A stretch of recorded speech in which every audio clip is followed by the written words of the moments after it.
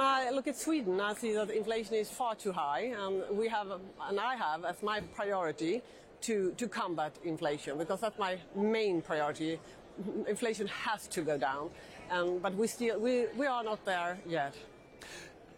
There are two ways to do it. The ECB does this part, and then there's the fiscal side. You can contract the economy by cutting spending. But the ECB is more concerned with the whole of Europe and not just Sweden. So how do you balance that? Of course, ECB and the Swedish Riksbank are quite close to each other. But Sweden has its own currency, our own economy, and we really need to see that inflation comes down, because otherwise it will be bad for households, for companies, and for our finance, of course.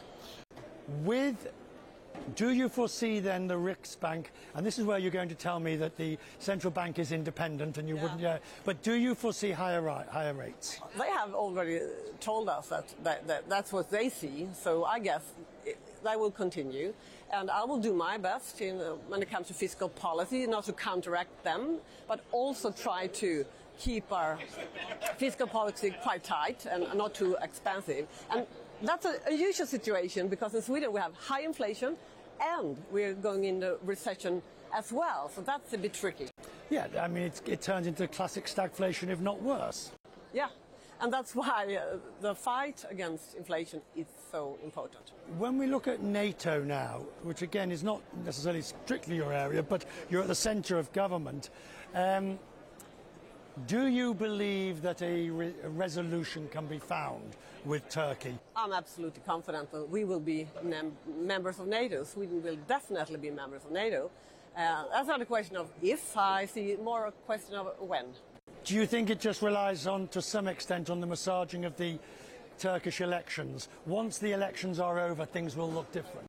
Oh, I don't want to make any forecasts, but I just know that we will be members. I'm definitely sure, and we are, but it's a question of when.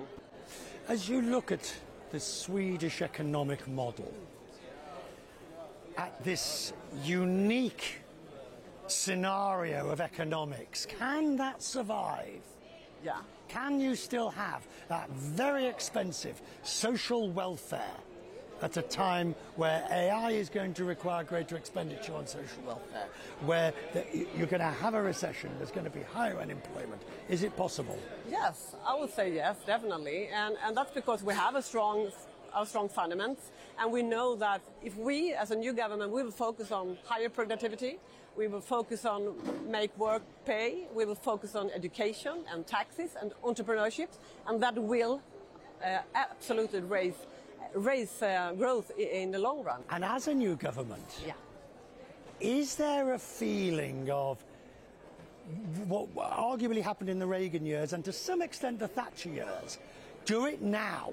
Get the difficult stuff done, because there's going to be pain doing the difficult stuff. Get it done as quickly as you can. I see that when it comes to inflation, I mean, we have to do that because it will get worse if we don't try to get it down. But when it comes to reforms, I want Sweden to be strong in 10, and 15 and 25 years. Right, but that means doing the work, if you like, the dirty work now. Everything isn't easy, of course, in politics, but we need reforms and we need to fight inflation, and that's what we are doing.